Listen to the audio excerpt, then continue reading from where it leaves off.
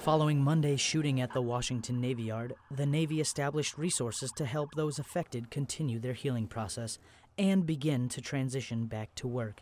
Our focus right now is really on taking care of all those folks that were impacted by the incident on Monday.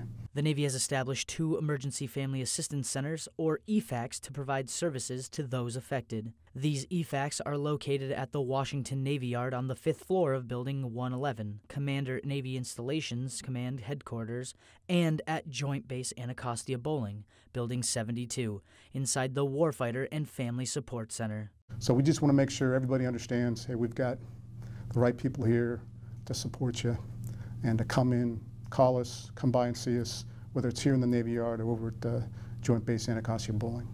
The Warfighter and Family Support Center has resources for you. So to find out more, call 1-855-677-1755. From the Defense Media Activity, I'm Petty Officer Tony Rosa.